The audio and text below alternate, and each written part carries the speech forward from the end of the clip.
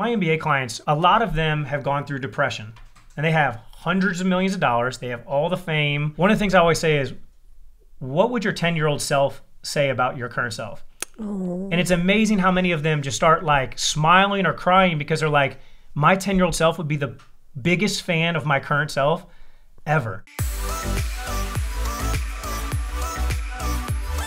What's up, y'all? It's Katie Austin here, and welcome back to Austin AF. Today in studio, I have Drew Hanlen coming in. He is an NBA skills coach and founder of Pure Sweat, and he has built an entire business around training NBA players, building an online business, an app, guides, books. I mean, the guy is an entrepreneur. He's such a nice guy, and I've been trying to get him on the show ever since Austin AF started, and he does not live in LA, so this is very special. He's coming into studio today. We're going to talk all about motivation, his drive, his work ethic. I kind of want to ask him some dirty details about NBA players.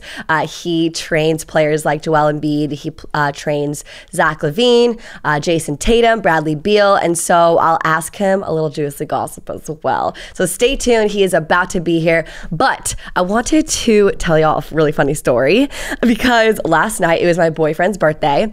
And it was a Tuesday night. I'm literally not 21. I have to remind myself daily that you cannot go that hard on a Tuesday night. So we're sitting there at dinner. It's like 10:30 and like everyone's almost starting to leave. Becomes 11 and I'm like, well, shoot, I paid for this table. Let's just like kind of keep drinking and have fun, have a really good time. The announcer kept being like, Champagne Poppy coming in tonight, Champagne Poppy coming in tonight. And we're all like freaking out. I'm like, oh my God. I mean, we're staying. Like, Drake is coming. This is crazy. So we stayed until 1 a.m. thinking that Drake is coming. Meanwhile, at about 12:50, I go over to one of the tables where the security is. And I'm like, is Drake coming? Like Champagne Poppy. And the guy's like, oh God, honey, his name is Champagne Pocky. Yeah, it's a real person, Champagne Pocky. I don't know. I literally made all my friends stay an extra like 3 hours because I told them Drake was coming. But that's not the funny story. So the funny story is all night we were sitting next to this woman who, let me tell you, work done all nines, the exact type of person you would see who is causing all the drama on Real Housewives show. Literally a walking poster of an LA girl who marries a rich dude, okay? We're sitting next to her the entire night, and she is with her fiance, who is apparently very, very rich and very in like the real estate world. And to be honest, I feel kind of naive sometimes because I always hear about like sugar daddy stuff, and I always hear about like girls marrying for money, but I'm never really around it or actually like to speak to someone that is actually marrying for money, and it opened up my eyes so much last night. She is coming over and she's like, how old are you girls? And we're like 27. And she's like, oh my God, that is so sad. Why aren't you married yet? And we were like, okay, what? And then she's like, because look at my ring. It is 8 carats. This is the goal, ladies. This right here, doesn't matter what he looks like. I don't care. You find a man with money. This, and we looked at her ring and we're like, oh my God, it was the biggest ring that I have ever seen in my entire life. And then I asked her more questions just because it was so entertaining. She was like, no offense, she was such a joke. And I'm able to say she's such a joke because just listen. And I'm asking her questions and she's like, yeah, well, we're not married yet. I really don't want to get married. I mean, I obviously don't love him. And we're literally like, oh my God, this girl has serious problems, and this is actually really, really sad. She's engaged to this guy, he has to be like 20, 30 years older than her. She's worked on all the nines. My friend literally goes, do you have any work done yet? You look so young, because she was like 38, 40. And she goes, oh no, honey, I'm all natural. You should have seen these girls' lips, boobs, filler, everything was fake. It was like the funniest thing ever. So it was just really sad to honestly see someone in the flesh like that talking to her saying, this is the goal, the money, but I'm not in love with him whatsoever. So I kind of forget about her. We go back to eating our dinner. I go around to say hi to my other friends who were actually at a table across from us. And I was just sitting there for like 5 minutes. As I was gone, Apparently, she comes up and took my seat, sat next to my boyfriend. And I didn't know this. I was on the other table, like having fun. And she starts flirting with my boyfriend. After I told her, this is my boyfriend's birthday, this is my boyfriend. And she said hi to my boyfriend as I pointed to him.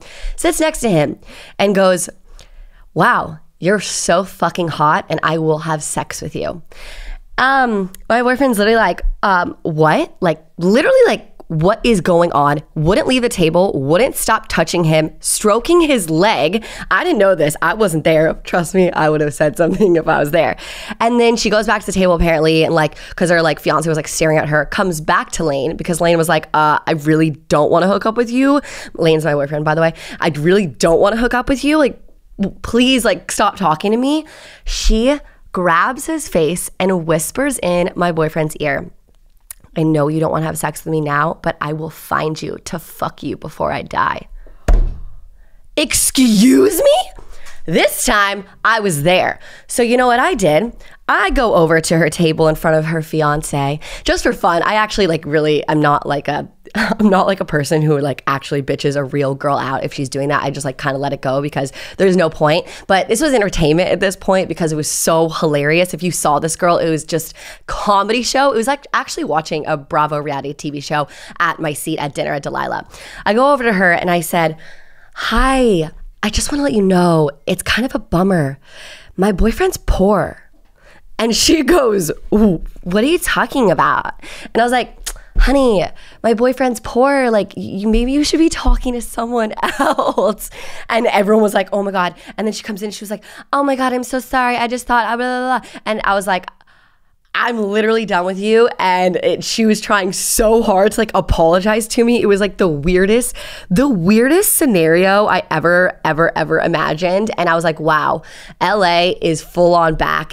These girls exist. It was kind of scary to see. I'm not gonna lie. Watch your man's out there. My man is very loyal. He's fine. But I will say that was just, she was a freaking character. I thought it was really funny that I literally went up to her and I was like, my boyfriend is poor, so maybe you should find someone else. He's not poor, you guys. I just said it as a joke to her. I don't know if that was like very clear. But yeah, that was a really funny story. And I am excited for some more LA stories and club nights for you guys because it's fully back. And now I am having Drew Hanlen come into studio and we're gonna really switch topics here. So let's do it. All right, y'all, we have Drew here in studio. Thank you so much for coming on. I'm excited to be here finally. I know. I tried to get you since the show launched on the show. So I'm very excited. He flew out to LA just to be on. No, I'm kidding. She sent the private jet. I sure did. So because you went to Belmont School in Nashville, I got some Nashville hot chicken. And I'm also extremely hungover. So that's another reason that we got it. I'm kidding. So let's bring it on over. Hot chicken. Do you like fried chicken? I mean, everybody loves fried chicken. I know, but you're kind of... I don't know about the hot. Like, okay. I'm kind of like a picky eater, but I've been expanding my range, but apparently it's really spicy. Oh, great. Oh, they have mild? We got mild too? Oh, she's getting the hot one. This one looks hot. Okay. Let me see what yours is talking about. Medium. Mine's medium. But wait, you are like a You're trainer. More hungover, so there we go. Oh my gosh. Do you want to switch? Switch. Are you a healthy eater though? I know we didn't, this is not that healthy. Okay, so we're lucky because tomorrow, every year I do a crazy 1 month like transformation. And so it starts tomorrow. So today we can pick out. So I'll do like Randy's Donuts tonight. No way. Yeah. So we're doing like getting all the crave foods. And then tomorrow we start something where like absolutely. So I'm a big believer in like 100% is easier than 98%. So like most people, they'll be like, oh, I don't really drink. But if they sometimes drink, then every night people will be like, hey, do you want to drink? And then they have to make the choice of like, is tonight the night? And most of the time peer pressure, just trumps the discipline. So for me, this month, I go completely no bread, no carbs, no dairy, only drink water. So last year I did it, and I pick out before because I like to see like a big transformation. But I lost 25 pounds in a month. No way. In 1 month? 25 pounds in a month. From your diet? From diet and working out. And because you don't drink alcohol. I've never tasted alcohol in my life. Okay, I want to get to that. But I also fully agree with you about the 98 and 100% thing because I'm experiencing this right now with alcohol, so I really needed that. because I'm telling myself, okay, Katie, when you go out on, a Tuesday night with your girlfriends, you can have one drink. And, you can still socialize, but one leads to two leads to three, and all of a sudden it's 2 a.m. and I'm like, why the hell am I still here? So I gave up alcohol for 30 days, and I know you probably are like, that's nothing. No, but 30, that's big. Yeah, I know. And I actually, I lost a lot of weight. B, I felt so much better, and it was so much easier to just tell myself I cut it out completely instead of being like, you could just try for one drink. The gray area kills people. Yeah. Like so I know that people always think it's weird, but so one of the biggest things, when I was 12 years old, I started like a month-long challenge. I was going to give up sweets. So as a 12-year-old, that's almost impossible, huge. Right? And so I did it for 1 month, and my mom was like a big believer in like, hey, like if you go all in, you're going to maximize your chances to like play college basketball. And that was always what I dreamed of playing. And so she was like, well, if you did it for a month, why don't you keep going? And so at 12 years old, I gave up sweets. Didn't eat a sweet my entire teenage years.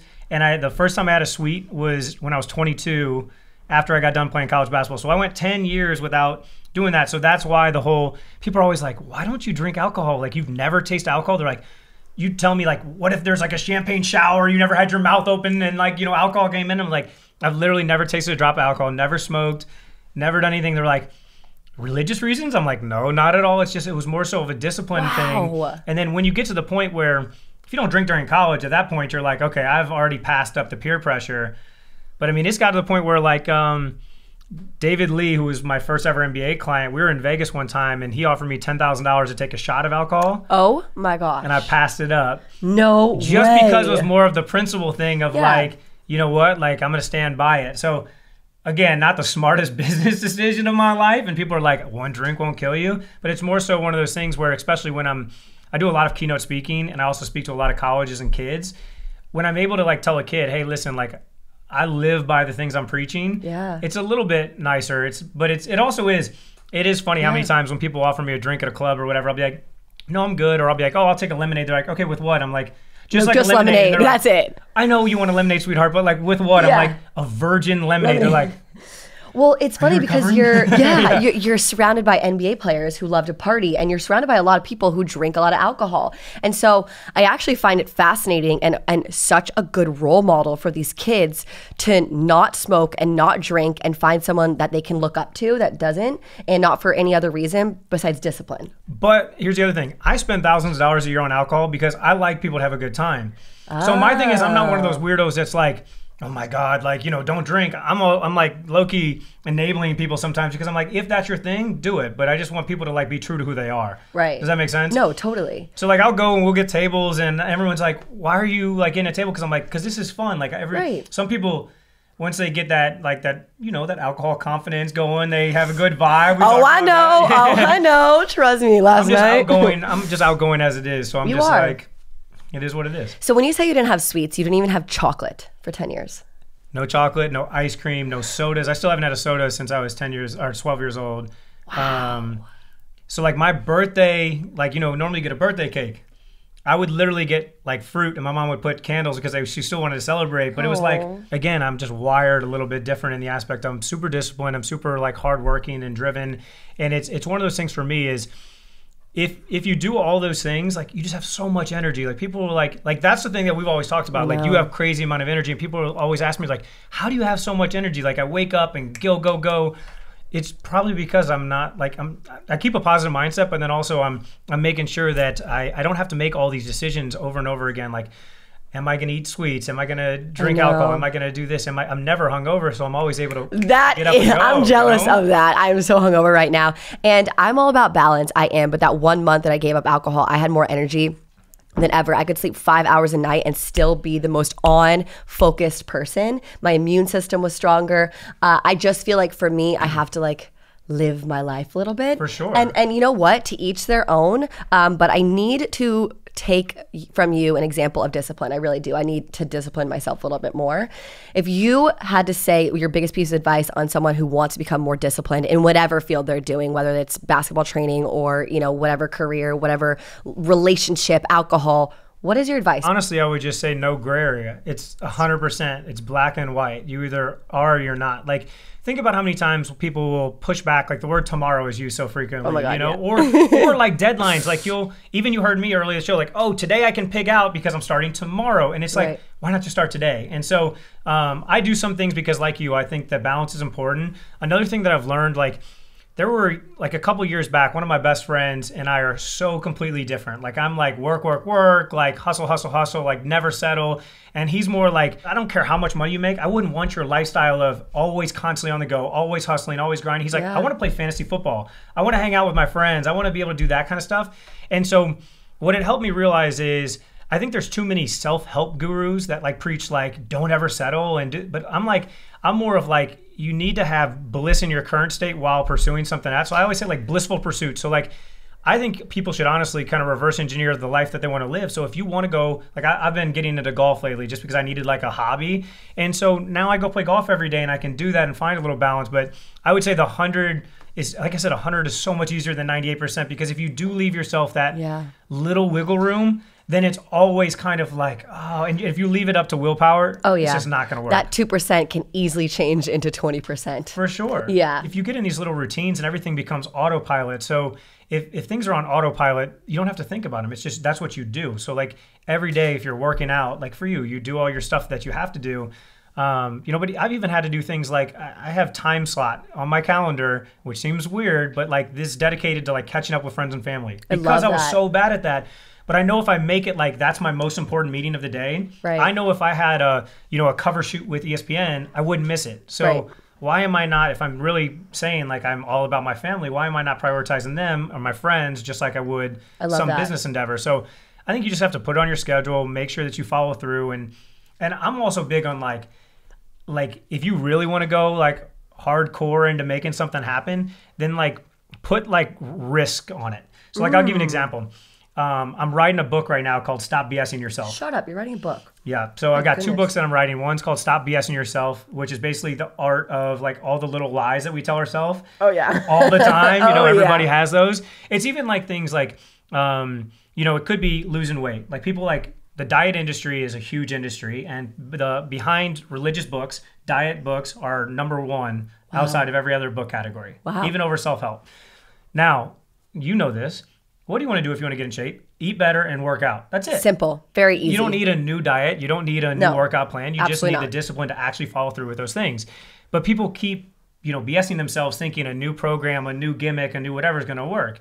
Then you think about relationships. How many people are in miserable relationships? There was a study that was done with WashU, and they basically asked people that were married for 30 years. They asked the man and the female. They basically said, if there was no money involved, so like both of you guys were financially comfortable on your own, you both had the able to live the same way you currently live, and there were no kids involved, would you still date the person that you're married to? What percent do you think said that both of them said they would both date? So not like, oh, we're married, so we should keep going through it. I really want to say a high number, but I feel like, what, like 50%? 2% in the study. And the thing that was crazy is, now you think about it, like your parents have a good relationship. That's what I so think. Like my parents, I grew up with just. But if you even polled your friends and said like, how many of your parents are still like passionate about each other? How many of your parents are still super attracted to each other? Because a lot of times people, when they're married, they end up like, I'm comfortable around this person. I feel close to this person. We share a bond. We're both, I love the parent that person is to our kids, or there's financial means we live well together. But I mean, most of people just become roommates. They're not passionate. They're not like, it's not like you're hooking up like you were when you were first dating. So, but 2%. And so relationships, how many people stay in bad relationships thinking something's going to change? Exactly, you're BSing yourself. So the reason I say all that is when I started writing this book, I started really researching the neuroscience behind kind of why we do and don't do things. And then also just kind of like the self-help kind of motivational side. But it's amazing how many little lies that we tell ourselves that we just allow ourselves to start believing. People are like, why aren't you in your best shape? And I'm like, I'm retired. I don't need to be in my best shape. And I've justified that to myself because in my head, I'm like, I am retired. So, and I don't get paid to like be in great shape, but I'm like, why not be the best version of myself? It's just a little white lie that I told myself. And then I start getting comfortable with it over time. Okay. When you're saying all this, you're just so motivated. I know this is a little bit of a broad question again, but what are your best tips for other people who are listening to this to get motivated? I would say the biggest thing is find kind of like an opportunity for you to kind of, like I said, reverse engineer what you want most out of life. So if there's something where it's like a little target and you have little wins along the way, then you're going to get motivated. You're going to have feelings of joy. True. I love that. Yeah, so I think that most people will say, like, I want to be a millionaire. The reason that I started my training company was because I had a car that had 180,000 miles on it. It would not start if it snowed or rained the day before or was too cold, just because it was really old engine. Oh my gosh. I had to get it jump started. And so I remember I went out on a date, and I was taught to like walk to the door and get the girl from the door, but I left my car running because I didn't want it to not start. I didn't want to be embarrassed. This is in high school, right? Oh my gosh. And you don't really date in high school normally, but like I don't know, we were going movies or dinner or whatever. And so I left my car, and so I remember I was walking in, and the dad was really happy that I didn't like honk or like call or whatever. And the dad's like, "Hey, come on in." He's like, "You don't have to leave your car running." I was just like too embarrassed. So I was like, "Oh no, it's all good." Like I just wanted to be warm, or I made up some excuse. And I was like, "All right, I got to get a new car." And so I went to this facility, and I was like, "Hey, is there anybody here that I can talk to about getting a job?" It was a basketball facility. And I found out referees made $18 an hour. So in high school, $18 an hour was like a lot. Yeah, you're rich if you're making $18 an hour. And so called him. He wasn't calling me back. And so I went to the facility. He was like, "Hey, is Matt Brobeck in?" They were like, "No." Knocked on his office. He wasn't there. So I opened it up. For whatever reason, it was unlocked. I put a sticky note on his desk. Was like, "I know you got my message. Just call me." So he calls me. He's like, "Hey," he's like, "Why do you want this refereeing job so much?" I'm like, $18 an hour. I need a new car so that I don't have to get embarrassed Persistence. on, whatever. And he was like, "Do you have a referee license?" And I was like, "No, but I promise you I can do a better job than the refs that screw me over during the games, you know?" And he's like, "Well, you have to have like certificates." He's like, "What if I pay you to be a coach for my son?" And I kind of like paused, and he was like, "I'll give you $18 an hour." I was like, done. Oh that's all I my wanted. gosh, yeah. So I started coaching this sixth grade basketball team. And one of the deals I made was I also got to use the facility to train myself because I was, still in high school and pursuing, a college scholarship. So I was training one time, and a parent came over to me. I was like, "I've never seen somebody work as hard as you. Can I pay you $20 to train my son?"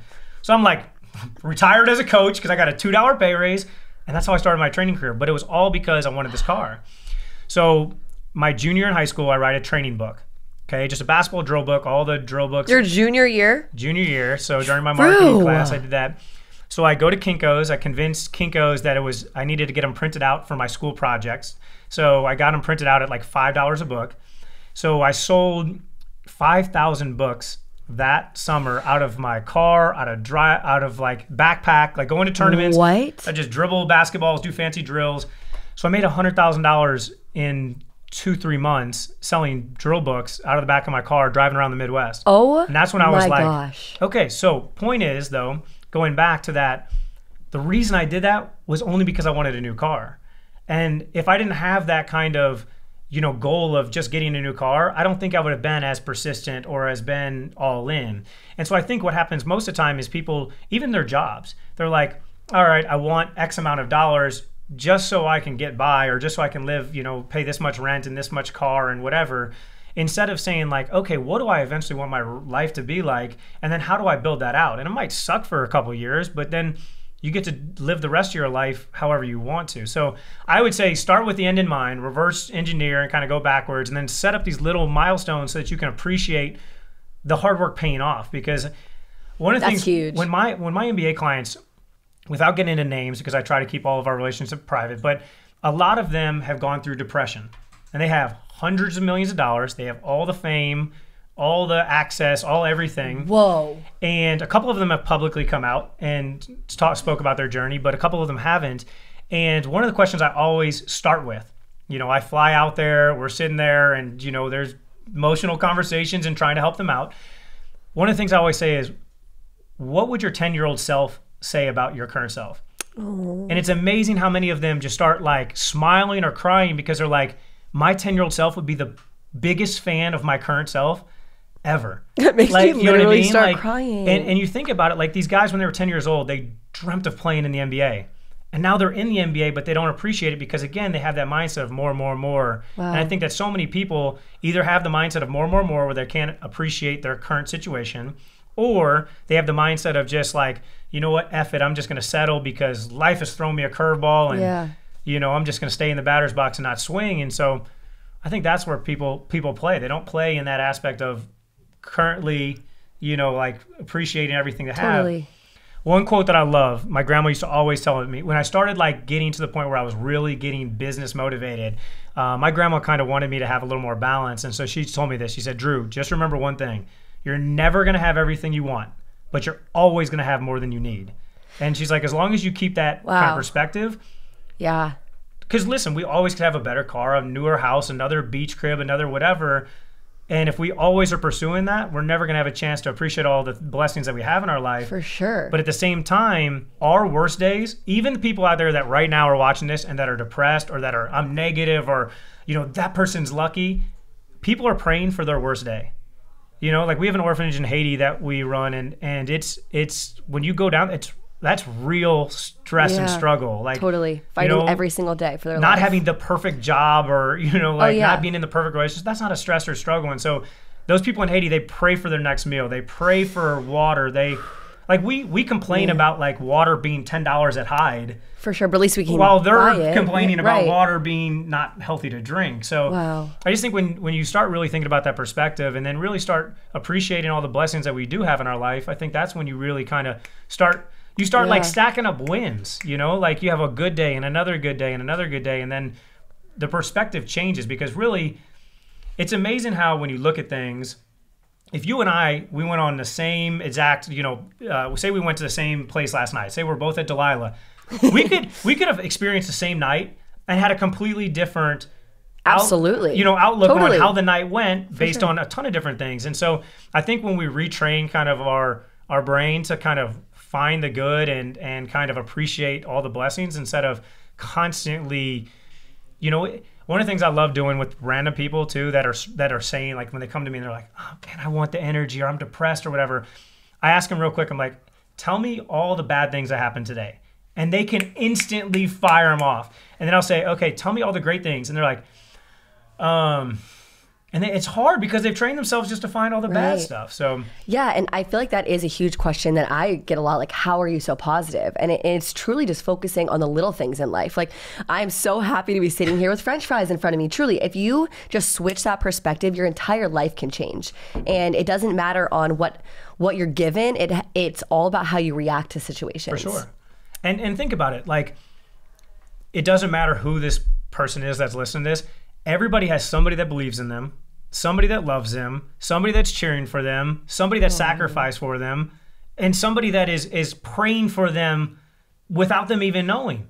So like when you think about that, it doesn't matter how down in the dumps you are, there's somebody out there that believes in you and cares about you and that is secretly cheering for you. So that's why I always say it's disrespectful to not work hard, or it's disrespectful to not find gratitude, or it's disrespectful to not live your best life, because there's somebody, you don't maybe even know that person, but there's people that like are cheering for you and that are believing for you and that are secretly hoping you win. It's like, don't let that person down. Even if you don't care right now about yourself, if you don't have enough self-confidence to like do it for yourself, do it for them. Like, it's so true. Worst, you know? It's so true. And as you're saying all these inspiring words, I mean, so motivating. What I'm really getting across here is that when you train your NBA clients, you're also obviously an amazing trainer on the court, and you teach them about, you know, shooting skills and defense and stuff. But you're a mental coach as well. For sure. Like, I think the big thing in anything you do, and especially with these NBA guys, like we've got 4 All-Stars, 4 Olympians, like these are, you know, big time players. Right. They know how to play basketball. So I can get them incrementally better, and we always talk about an inflection point. Like, you know, if their career was going like this, we want to have an inflection point that changes the dynamic of their career so they can kind of reach a level that they wouldn't have got there without meeting me. But we know they're special anyway. Like, they're the ones putting in the work, they're the ones getting the results. But the big thing is, like, most slumps on the court occur because of off the court stuff. Interesting. So I always tell that to people because, you know, I spoke to a guy that is not one of my clients. He was really struggling this year, and he had FaceTimed me out of the blue and said, hey, bro, I know I'm not one of your clients. I know we've never met before, but I'm going through a tough time. I've heard you help a lot of your guys. One of your clients recommended that I reach out. And he said, yeah, and he started speaking about the problems that were going on in his game. And I don't want to say him because otherwise some people would know who it would be. And I instantly said, yo, life sucks right now, doesn't it? And he just paused. And because he doesn't know me, he shouldn't trust me with like knowing his secrets. And I was like, I'm guessing. And I listed off some things. And he was like, bro. He just like literally, he's like, bro, he's like, I literally haven't told anyone. Like, how did you know that? I'm like, I've just done this so many times. Like, you know what I mean? And so I talk about a lot of times the 2 a.m. conversations. And when I say that, it's because when you go to, like, say I fly in town for a client and they say, hey, my shot's messed up. Most of the time I know their shot isn't mechanically that far off. You know, there might be little adjustments that we make. And sometimes there's nothing mechanically off. And I'll say like, oh, what are you doing with your elbow? And he's like, yeah, I feel my elbow. And we'll do it. And afterwards, you know, he'll be knocking down shots and I'll have somebody that's rebound and they'll be like, dude, you're a magician. Like, how do you do that? And I'm like, nothing was wrong with his shot. I just had to make him think that something was wrong with the shot so then we could fix the fake problem. Wow. And but the 2 a.m. conversations are, you're sitting there in their condo, sitting there in their crib, and they're playing video games. They're on FaceTime. You're not talking deep. You're just literally just hanging out. And then at 2 a.m., 3 a.m., sometimes 4 a.m., you just hear like them just take a deep breath, and that's when all the shit's about to come out, you know? And that's what they need you for, you know? And so I really do think that everyone's going through something. It doesn't matter how positive, how motivated, how, you know, whatever. And we live our lives with these filters. So it makes it even worse because, you know, I hear people all the time, they're like, that person changed. It's like, no, that person just finally took the mask off and revealed who they really are or who they really have been, you know, inside. And Absolutely. So, that's why I spend most of my time on. That's why I've spent so much time studying the brain and the neuroscience and that kind of stuff, because I think it's just as important. Oh, or more important as you have well. You have to help them as players, but then you have to more importantly help them as people. And when you care about them more as people than players, that's when you build that relationship and that trust. They need to trust you. Yeah. And I'm not trying to say it's nice at all because that's the wrong, I think hopefully you'll understand how this is coming across, but it's nice to hear that people who are stars on the court, so famous, making $20 million a year, can also have problems and struggles and be unhappy. And so I always try to remind like my followers too, like, hey, just because you lose 10 pounds is not gonna make you happier. Just because you're gonna get $1 million is not gonna make you happier. It all comes from within. It's just like confidence. This is literally the book. Stop BSing yourself, because most people convince themselves if then. And the truth is that's not And they'll live their entire life that way. For sure.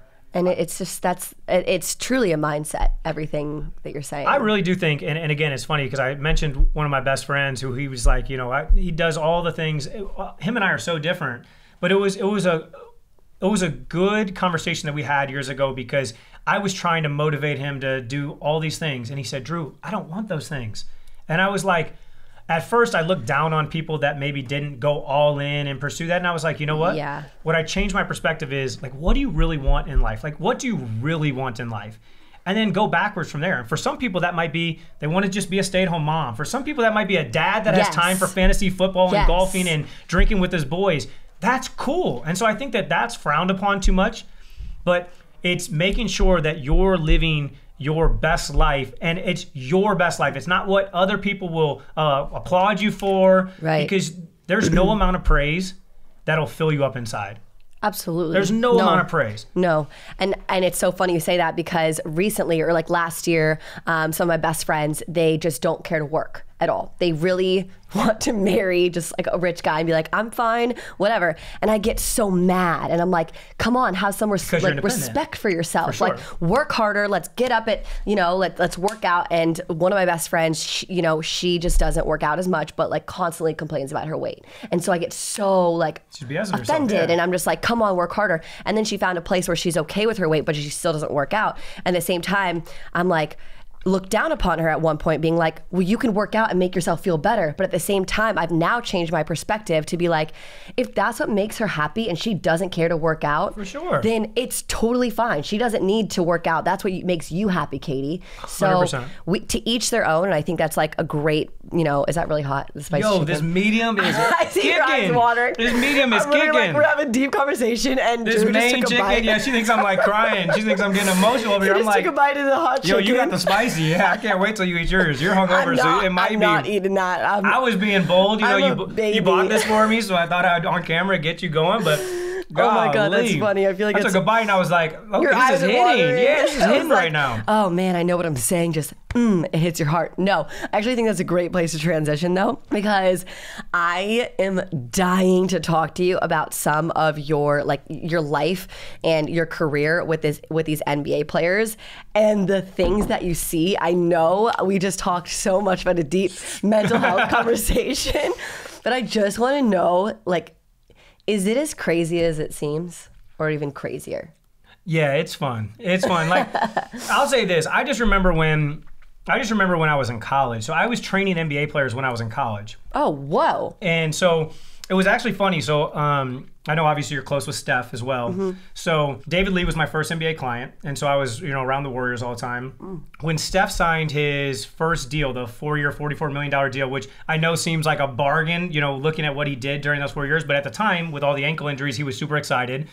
So he decided to splurge and spoil us by taking us to Cheesecake Factory of all places. Oh. We're sitting at Cheesecake, and David Lee was like, hey, Drew opens up the season next year at Duke. He's playing against your brother Seth. Oh, cool. And he's like, oh, that's cool. I didn't know you coached at Belmont. And he's like, no, he plays at Belmont. He's like, hold on, timeout. He's like, you play college basketball? I was like, yeah. And he's like, David, why the hell are you listening to like a short white kid that plays college basketball?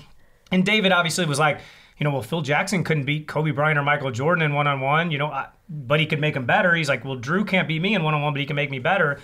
And so that was like the first time that I was like around these, kind of guys and stuff like that. I was like, okay, whatever. In college, around Steph, just sitting there at dinner.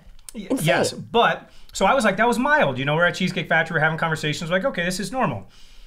Then like the first like New York trip, and then the first Miami trip, and the first LA trip, and I'm like, yo, like I had like seen the show Entourage, and like was like, that's cool. I was like, this is real life. Okay. Oh, it's crazy. I've been around NBA players my entire life. If anyone listening to this, I've been around NBA players, and I worked for the NBA because my dad is a basketball agent. Yep. So I've seen a lot of shit, and obviously "mum's" the word too. That's why I went like this. You can't say whoever. Also, my father would kill me. Obviously, also it's not always the NBA players too. It's also the people around the NBA players, because there's a lot of wealthy people that want to spoil or want to like show off so that they can fit in. They want to basically pay their way into being cool. Totally. Because these athletes in relative to society, they're cool. They're thought of as like celebrities, whatever. And so there's other people that are wealthy that don't have the celebrity status, so they try to buy their way in. Oh my gosh, see it all the time. I've seen guys spend $1.2 million in Vegas in one night. No, you have not. $1.2 million in one night. Okay. I've also seen people lose millions of dollars gambling. There's been times where we've been at the table and some of my guys will play $50,000 a hand. I'm over here going like, we're at the high limit table, and I'm like, hey pit boss, can we lower this limit for me? Like, I'm going to be playing with like $100 to $1,000 a hand. What the hell? But some of these guys play with a bunch of money, but there's been people like next to us where, I'll have a hand and I'll hit a blackjack and maybe I'm playing $1,000 a hand. So for me, I'm like, I just, got $1,500 if you hit a blackjack, and I want to celebrate, but the guy before me just busted out and he lost $250,000, and I'm like, I can't even enjoy this because this guy's losing, so it's painful. Such high anxiety too, and that's the saddest part too. I've seen some of my dad's clients actually have no money by the time they get to 40, but they have made $80 million in their career. See, my guys are smart though. I'm gonna be honest with you. So I only work with guys that I like. We talked about the relationship. I only work with guys that are really good people that crave improvement, and because I'm gonna spend so much time with them. Totally. So I don't have any guys that aren't smart with money. I don't have any guys that are assholes. They treat all the interns in the gym just like they would treat, their head coach. So I'm not around those guys as much, but I've definitely, as you have, I've seen it. I've seen guys throw money at waitresses, and I've seen all kinds of stuff where it's just like, to me, that's disgusting as a person. Like, I wouldn't want to surround myself with people like that. There's so many other ways you could spend your money, but I completely agree. And that's actually, my dad goes off of, only working with good people. He actually doesn't really care how good you are at basketball. If you're not a good person and you're not like, easier to work with than some of the other guys. Like if you look at my dad's roster, every single one right now is just like such a really caring dude. It has to be like that though, because it's hard to work with someone who's. If you're spending time around them, eventually there's going to be some collision. Absolutely. I've kicked out so many NBA All-Stars out of the gym, and the interns or the people that work with me look at me like I'm crazy. And so they'll be like, Drew, that's another chance to blow up your resume. And I'm like, first off, my resume's fine. Like my guys have made $1.6 billion in contracts. Like they're doing okay. I don't want to have that stress in my life. And so as we talked about earlier, like I'm a big believer in just like making sure you weigh out, is this worth it? Totally. And most of the time, almost all the time, it's just not worth it. The headache isn't worth it. And no. And yeah, like I said, I mean, good people, or you just want to surround yourself with as many good people as you can, because their energy is eventually going to be part of your energy, And Absolutely. So if you constantly have to carry people and drag them, it's going to wear you down too. I actually think it's crazy because I get asked all the time, I get asked for a favor of Steph Curry, or any one other of my dad's clients. My father or me would never even ask one of my dad's clients for a favor. No. Ever, ever, ever. And I think it's so crazy how these entourage people or people who think that they can ask a favor of someone, it just like blows my mind of like, do you not have any like integrity or like any, You have to get really good at saying no. And Yes. You said, what's a tip? I promise you, I say no more than anyone. Like I do. My mom always makes fun of me because she's like, Drew, you are the hardest person to get a commitment from, because she'll be like, all right, Drew, hey, we're going to do dinner tomorrow night. I'll be like, perfect, I'll let you know. And she's like, Drew, can we please do dinner tomorrow night? Because then I don't have that anxiety of like, okay, I committed to something, I have to hold up to it. So I just only do things that make me happy, bring joy to me and whatever. That. And so I think too many people though, they have trouble saying no. Yeah. And if you don't say no, if you leave that gray area of, let me see, they're going to constantly be checking in. Hey, just wanted to check in. Did you talk to Steph? Hey, checking in. Did you? Yeah. And then they eventually, like, if you don't make it happen, like, he didn't come through. And it's like, if at the beginning, if you're just like, no. Totally. Then they can't say anything. It's just like, I always say to me, I'm just like, hey, listen, I don't ask for favors of my clients, so I'm not going to ask favors of that. I just made it a black and white. You have to. Black and white, no gray area. Yeah, no gray area. Full circle of that. Speaking of Steph, it's so crazy because he is truly the most humble, loyal dude, family man, and you don't really see that a lot in the NBA. And I actually dated a basketball player for 4.5 years and got cheated on by him, and he was just in college. And I've seen cheating so much, you know what I mean? And I one time was out with not one of my dad's clients, actually another guy, and he was just a friend. And I actually know his girlfriend really well.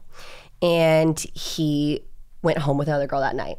And it like literally stabbed me in the heart.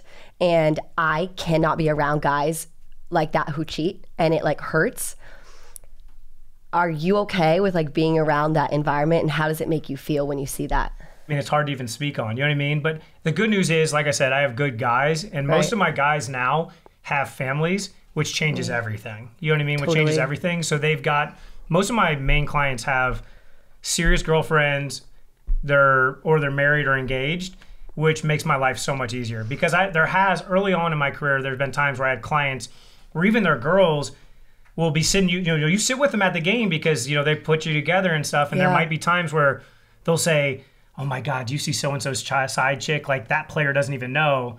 And in your head, you're not ratting out your client, but you're just like, sweetheart, do you not understand? Yeah. Like, no, it hurts. Yeah, it really hurts. So fortunately for me, I have good guys, so I don't have to deal with that. Totally. But early on in my career, there were some times where I was just like, you just have to take a deep breath and you kind have of to play the territory. also remove yourself a little bit and be like, well, this isn't my life, and I need to stop caring about something so much when it's not my life, but someone who's been cheated on so many times by a basketball player. Like when I see it, I'm just like. But here's what I'll say. This is one thing, the only thing that I will say. A lot of guys, when you have the conversation afterwards, when they are faithful and when they are good to a girl, like my life, this is so much easier. Right. I don't have to have 3 phones. I don't have to hide my stuff. I don't have to change names in my phone.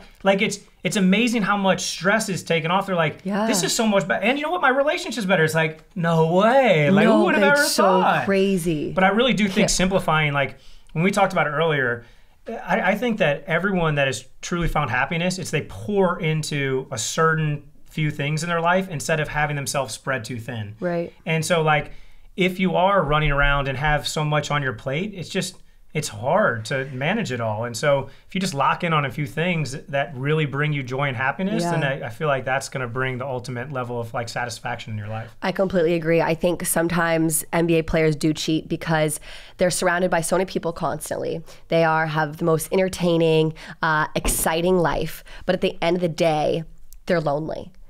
They're traveling to how many cities? Like 30 different cities a year, and always on the road. And I do think that like something comes of being lonely. And there's people, I mean, again, this is not just a basketball player thing. I think that the majority of people, they force themselves to be busy because they don't want to be by themselves. They're not happy by themselves. So it's one of those things where when they're by themselves, they have to think about how shitty their life is in their perspective. I've been there. Yeah, and so it's hard. And so I don't think it's just an NBA player thing. I think that's the thing that it's just magnified because people think, well, they have the financial capability, they have the status capability, they have the celebrity capability to do anything they want. So like, if you can do anything you want, how could you not be happy?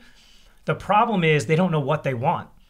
And that goes back to kind of reverse engineering because it's amazing how many people, when the bubble happened and the quarantine happened, they got a brief preview of what retirement life, and they were going crazy. They're like, what do we do when we don't spend 6 hours a day playing basketball? And they got a preview, like other people experience that all the time. Like people that work 9-to-5 jobs, you know, there's some people that like, they'll see themselves just start scheduling dinners with people they don't even want to hang out with because they're like, I just want to do something. I don't want to go back to my condo and be lonely. I've been there. It's crazy because I was there before the pandemic. So was how did you get always out? Busy. Lockdown. And I was there, you know, at my parents' house for 3.5 months, like just every day, just like, oh my God, I can't do anything. I can't see other people. What am I going to do? And I found that my anxiety was 10 times higher when I wasn't busy and traveling. I always blamed my anxiety and, you know, sometimes being upset on how busy I am, how tired I am, I'm working so hard. Then everything stopped for a few months and everything was heightened. And so I really had to dig deep, and I was so single and so lonely. That was back when you had your dating show on Instagram? I had my dating show, had therapy, started meditating, started like doing things that didn't need validation on social media. For sure. And that can sound really broad, but truly putting my phone down and separating real life from social media. And I now have that grasp on it so well. And I'm so happy that I can literally sit here and be like, I don't care about that life. I care about the people that I love. And so the last year for me was like the best year of my life, truly. So let me flip something on you, because I haven't been in that place. Like, I got lucky that like my mom and, you know, my family is just very, very positive, like almost like annoyingly positive, right? When you were in that place, and if somebody else was watching this in that place, what would be your like big thing? Like, what was your aha moment that was like, wake the F up, Katie, like I can't live the rest of my life like this? Or like, was it a day that you just said like, flip the switch? Because sometimes you do just need to like get out of bed and say like, you know what, today's a day where I'm changing everything? Or was it more of a gradual, progressive change? It was gradual for sure, but I will say I don't really know how to say I practice gratitude, but I'm like, holy shit, I live my dream life. My entire life, I've wanted to do exactly what I'm doing and live in Los Angeles. And the fact that I can still make money doing my passion, and it's literally absurd. If I have any complaints ever, I'm like, whoa, look at your fucking life, Katie. It's insane. You live the dream. Let me take it even deeper. What happens if someone's not living their dream life? So what if they have a shitty job? Yeah. They're single and they don't want to be. They feel like, you know, they come from a family that maybe isn't supportive.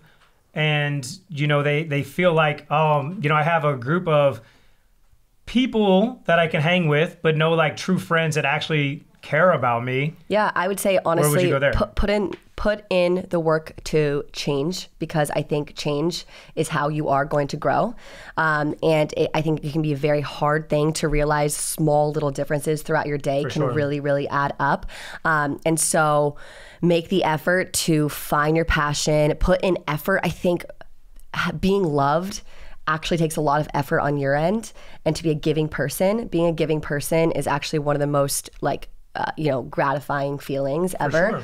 So putting in work in every aspect of your life, but in small little ways. I always think consistency trumps intensity. And Yeah. I think that that's what most people go all in. And then it's like they work out so hard that first day that they're too sore to work out day 2 Yep. and day 3. And then it's like gone. Yeah. Like my dad it was pretty cool. So Gatorade, when I signed a deal with Gatorade, one of the big perks was we're going to give you +1 to the Super Bowl. My dad's a big football fan. So I was like, all right, this is perfect. I don't care about next it, budget. but this is awesome. And so we go to the Super Bowl, and Gatorade gave us all these jackets, these Super Bowl jackets. And my dad, big dude, he put on a jacket, but he couldn't zip it up. And so I said, Dad, let's start with the goal of every day, let's just portion out your meals, like half of your meals, only drink water. He's like, and Budweiser. I'm like, okay, and Budweiser. And then let's start walking. Just walk until you get tired and then stop. That's what we'll start at. And he built it up where he started walking an hour a day, so you get 5 miles a day in an hour. He lost in a calendar year 100 pounds. No way. All he did was basically he took his meal, so he'd take it and put half away because he realized most of the time you just eat what's in front of you. I think you go to Cheesecake Factory, big food, you can eat it. You go to these fancy places and you get this little sushi, you eat it and you're still good. Right. So it's just we eat what's in front of us. So he portioned his meals and then started doing it. But I basically told him never miss 2 days in a row.